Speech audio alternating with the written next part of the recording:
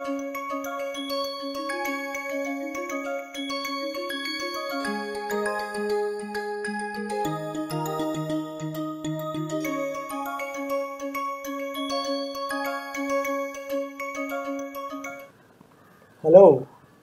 and welcome to the NPTEL course on Introduction to Launch Vehicle Analysis and Design. It is my pleasure to be with all of you in this journey which we are going to have from today for a period of 8 weeks. I am Ashok Joshi, the instructor for the course, and I will talk about an important discipline which currently is also a hot topic, that is, how do we put together a launch vehicle?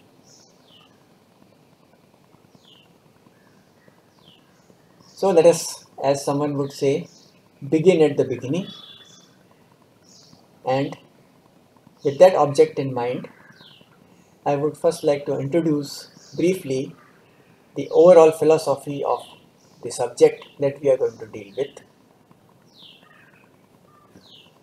So let us first look at the fundamentals of the space itself. Of course,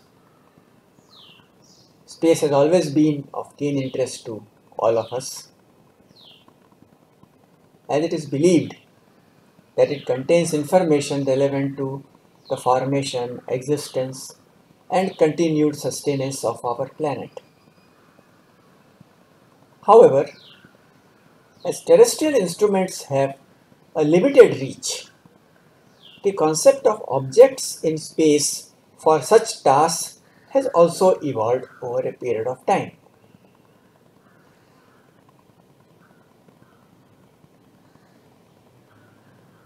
While space objects are a lot more visible, people have also realized that many Earth-related activities, such as communication,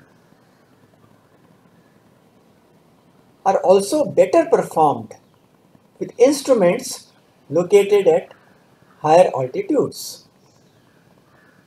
In fact, this particular philosophy is clearly evident in many of the communication towers which are mounted on higher locations so that they can have better visibility or better range over Earth. Of course, with space, we have taken this idea to several higher levels, and this has resulted in the concept of space objects, which address not only the space exploration needs but also address the various kinds of earthbound or terrestrial needs. Of course, it is very interesting and useful to trace how the various things have evolved over a period of time. What is visible currently to us is the scenario over the last 70 years or so that we can relate to.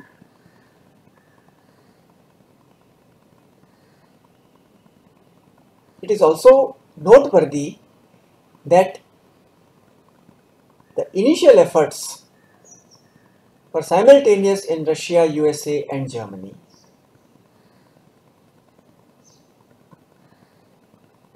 Of course, after World War II,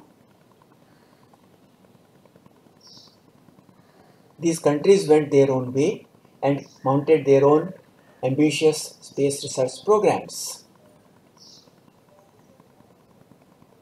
Let us take a quick look at the history of how the space programs have evolved and understand some of the things that we are currently looking at. So the inception or the beginning is generally attributed to Chinese with the development of fireworks which happened there.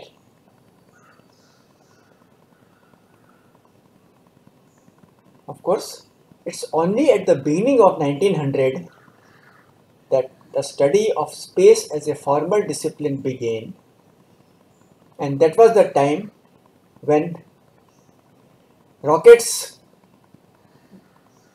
came into being, and the main objective was that can you overcome the Earth's gravity?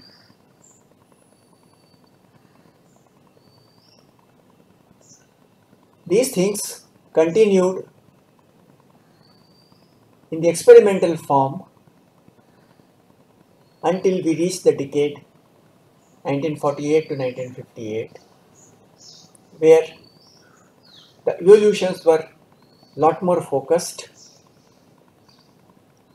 particularly with German V2 rockets and USA's sounding rockets, which came into being and became quite popular and visible.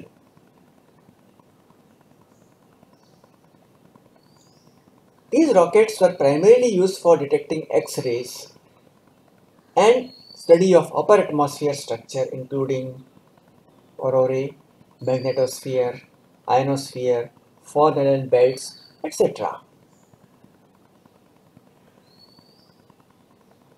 Of course, it is worth noting here that until this time, there was a belief that only rockets could perform such tasks. And that is why you would notice that in the initial stages, most of the space missions were restricted to rockets.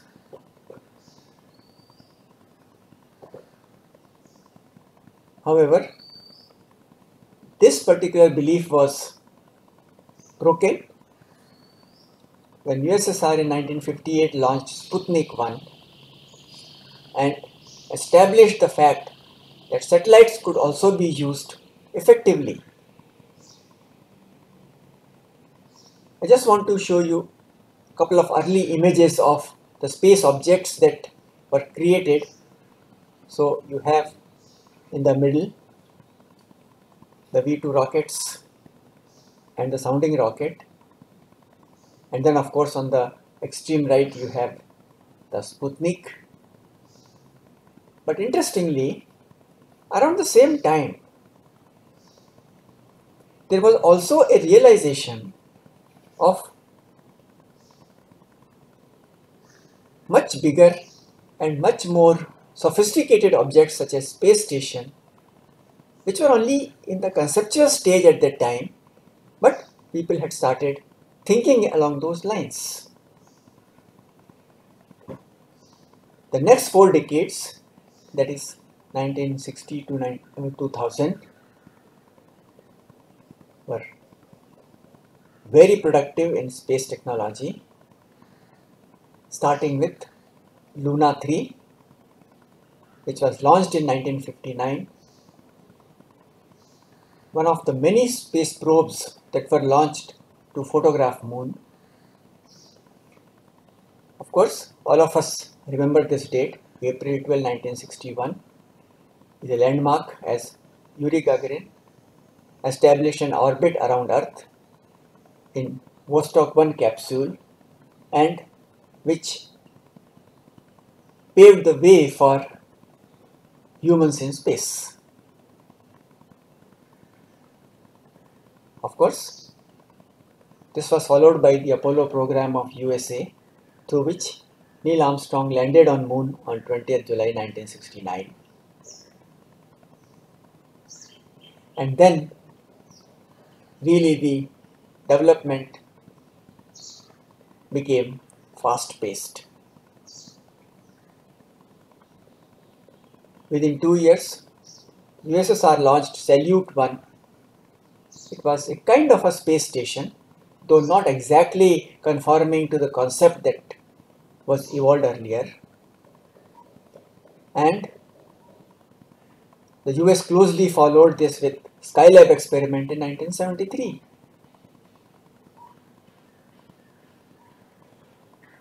Of course, India was a late starter in the space age and entered it in 1967, and even at that time it was with participation in the sounding rocket program of the US. So initially we were only launching the sounding rockets from what was then called TERLS, that is TERLS, pronounced TERLS, or called Tumba Equatorial Rocket Launch Station. That was on the coast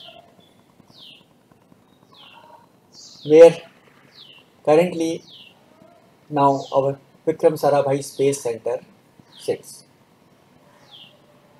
Of course, we raised the level in 1973 with establishment of Satellite Center, and then of course many other centers of ISRO started coming up. It is also worth noting how these things evolved in Europe.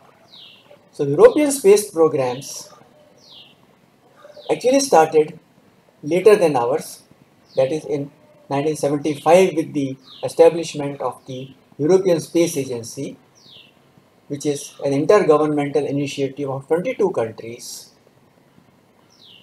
while the Arianespace, a private player in US, came up in 1980. Of course, this period of 1970 to 2000 witnessed many milestones. There are space station and space shuttle, missions to Mars, Jupiter, Saturn, Venus, Mercury, etc. So I just thought I'll give you a snapshot of the various objects that came into being and also sustained themselves. These images that I have taken are all courtesy Wikipedia.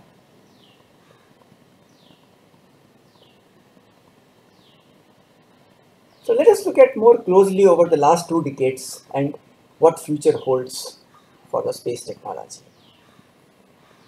Of course, all of us know that India has not only consolidated its position in launcher segment with PSLV, GSLV Mark III, but has also embarked on Moon and Mars missions, including human space flight.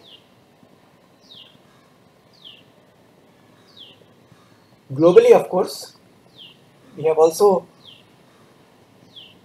seen that SpaceX has emerged as a major private player in launch systems with heavy launchers, launch to orbit missions, and fully reusable technology.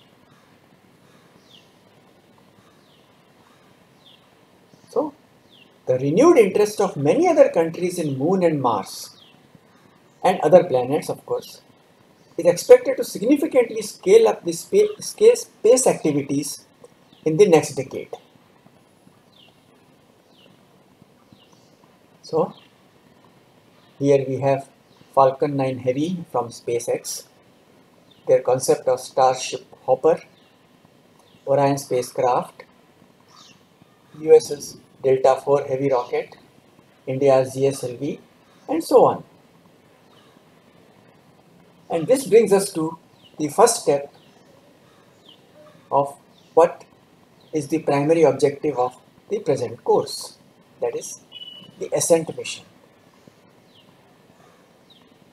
So if you look at the space mission, I'm sure you would have seen a large number of videos and other material, is basically an act of transporting a space object, which we typically call satellite, spacecraft, space station, there are different terminologies, to its designated spot in space, and then carry out scientific technological activities such as exploration, communication, etc. Of course, we also know that transportation of these objects is done through rockets, also called launch vehicles, by burning a large amount of propellant to impart the required energy. So this task of burning a large amount of propellant to impart the required energy is typically termed ascent mission, which involves the design and development of a feasible trajectory, that is, the flight path of the object, and a vehicle which would make it a reality. So, to summarize, space missions aim to create objects in space for various scientific and technological needs. Launch vehicles are important elements that aim to position space objects so as to enable them to carry out the specified scientific and technological activities. So we have come to this introduction to the subject. We will next look at the aim and scope of the present course. So bye and see you in the next lecture. Thank you.